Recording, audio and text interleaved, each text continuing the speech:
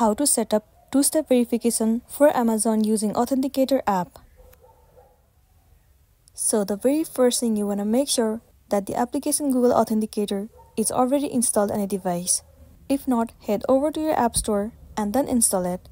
Once you have installed on a device, head over to the application Amazon.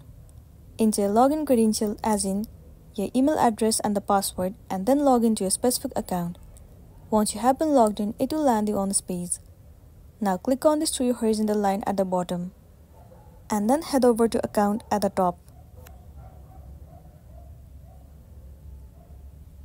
Inside account settings, head over to login and security. Scroll down and the option of two-step verification will be available to you. Simply tap on turn on. At the bottom, you'll get to see the option where it says Authenticator app. Simply click on it. Now what you want to do is, you have to open the application Google Authenticator and then scan this QR code. Once you have scanned this QR code, your two-step verification will be enabled successfully.